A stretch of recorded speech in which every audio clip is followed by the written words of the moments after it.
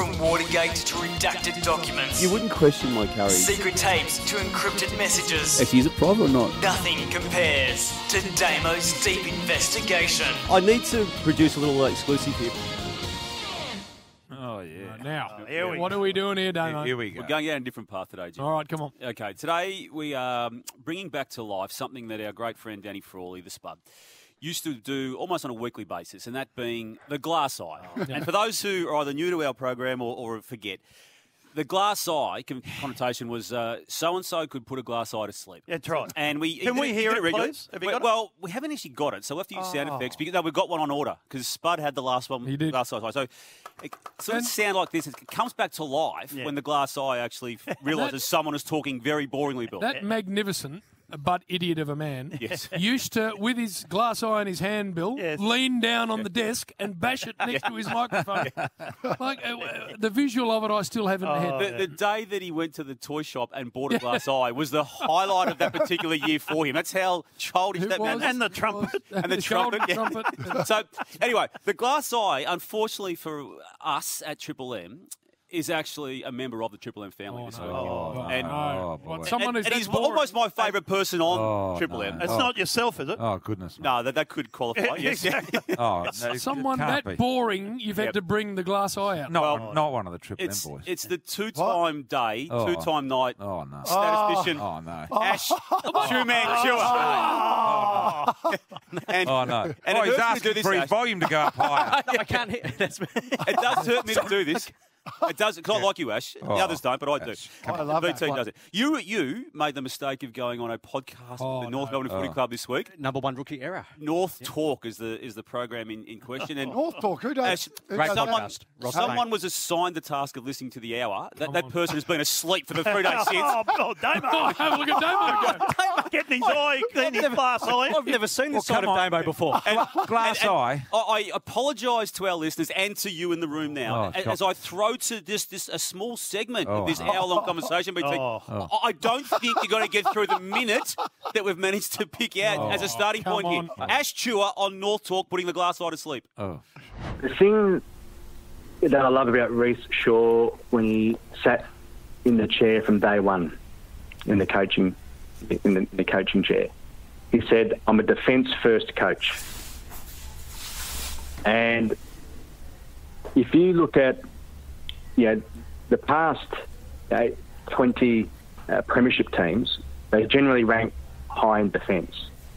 Right. If you look at Reece Shaw, in the 12 games that he coached us last season, we're actually ranked 7th in defence, only conceding roughly 75 points per game. If you look at the premiership teams from the past 20 years, they concede 78. So I say tick. I think with North Melbourne as well, you can see what Reece Shaw's trying to do. He's trying to implement a strong forward half game.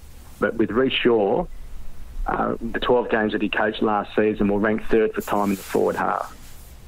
Right. They're the key indicators, and it's only a small sample, that I love about what Reece Shaw is trying to do. Ash. Oh, jeez. Wow. Great stats, by the way. That was 1 minute of 68 minutes on this particular podcast. Small sample. He's coached one game. As you know, when we're promoting these things, you pick out the best highlight. That was it. Now, unbeknownst to us and our listeners, Ash has got a different side to him too, Jim. As you're about to hear, and the glass eye will be stirring again in a moment, he once hosted a music show. No. I also had my own sports music show on a Saturday afternoon. Sports for music? A couple of summers, and that was great. Yeah, it's called Chewer the Fat. Chewer the Fat, and there are a couple of greatest hits cassette tapes going around. I know Christian Wallace has one of them. Wow. And it was really good fun. Wow. Chewer the Fat. It gets better, BT. No, there's not more. You've intimidated Ash every single day he's worked on this show. He was so intimidated by you that he's still affected by the very first time he walked into the Triple M box. I did one game for Triple M in 2001. And I remember the calling team. It was BT, Steve Quarterbane, Sam Newman and Dermot Brereton. So as you can imagine, Ross, in terms of pressure, which you touched on at the start of this podcast, there was a lot of pressure. I remember the palms were very sweaty. And Lee Simon, the godfather of rock, and he was our national executive producer of Footy back then. He was producing. So I got through the game. I didn't speak on the air. And I remember, Jim. I remember when I was introduced to BT, Damo, BT, look away handball. Oh, no.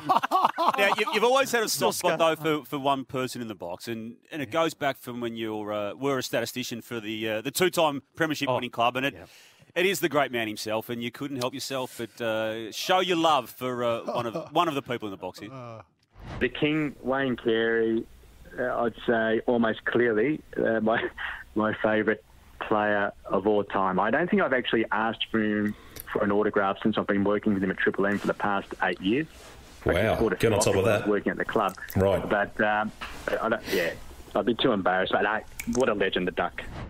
And I tried to get him on Chew of the Fat, believe it or not, Damo. I'm serious. For whatever reason, I couldn't get him on. He didn't want to He didn't know your name. Probably because no one was listening. How many people heard that podcast, by the way? Well, I hear it's right up there with the Howie games, in fact. The popularity, that's within the North Melbourne community, of course. Hey, Two Man, for what it's worth, I loved it. Thanks, Duck. Jim, you tried to counsel Ash throughout his time at Triple M. Have you got some more advice for him? Never appear on a podcast Ash, as long as you're drawing breath. That's the one and only time you say yes. Mate, to any you're a stats man. You don't even do that well, but Thanks, mate. sort of stick to the stats. What we've got now is actually someone's been listening to this interview and has dialed in 133353 style, wants a piece of Ash. Hello, who have we got on the line? Who we got? Hello, JB. Hey, Reece Shaw! Reece! I might have to get an autograph. Hey, now, Reece, surely you didn't have to sit through an hour of that crap. Look, I thought Ash brought up some really good points about North Melbourne and my coaching, to be honest, boys. I thought he was very insightful. But now you've got the great man on, Ash. You can ask him whatever question you want. Oh, this will be good. No, well, you will go down. In fact, you currently are the number one ranked question, coach not a statement. in VFL AFL history. A question? Yeah. I'm not very good at asking questions, as Damo knows in the room. Now, Reece, how are you? How are you going? Come on, mate. Come on, Ash. Bloody hell. Let's jump on the stick up for you, mate. I'm not very good with questions without that. I'll make a statement. I love your work, Reece. Yeah, it's only small samples I said on the podcast, but you're doing a great job. You've got the coach of the North Melbourne Football Club on the line, and the only question you can think of is, how are you going? Reece, there's a fair chance that I may get the bullet from Triple M. In fact, my contract is a game-by-game basis for the past 18 years. I was just wondering if I do get the arse, are there any vacancies? In fact, can I have my old job back at the North Melbourne Footy Club? It sounds day-to-day to me, mate, to be honest. Thanks for the positive reinforcement. Hey, Reece, while we got you, how's everything going? Tell me about Ben Brown for a start. Are we going to see him on June the 11, 12, 13, 14, whenever it is? And what other things are concerning you as we get ready for this first game back? Yeah, no, Joe, it's really exciting that we're back in town and on Monday, although it is in small groups, but it's really exciting that we're all back, and it has been a tough week for the industry in a lot of ways as well, and we can't forget about those people, and especially even the people in the community that are going through the same sort of thing. It's not nice, but it is the world we're living in at the moment, and it's a really tough one. But it's good to have footy back, and our boys are raring to go. Benny's looking forward to it. He's been training really well and really hard, and got himself in a good spot. So we're really looking forward to it. And it's only 4 weeks away now, and we just got to prepare as best we possibly can. Very well said about the community, Reece. What about the skipper? Jack Zeeble obviously was injured. Certainly was going to miss a lot of footy. Will he play? Will he be ready for this next game? Yes, Ducko. He's trained really hard in his rehab. He's put it all together, and he'll be doing some kind of training on Monday. So he's raring to go. His knees pulled up really well. He looks fit.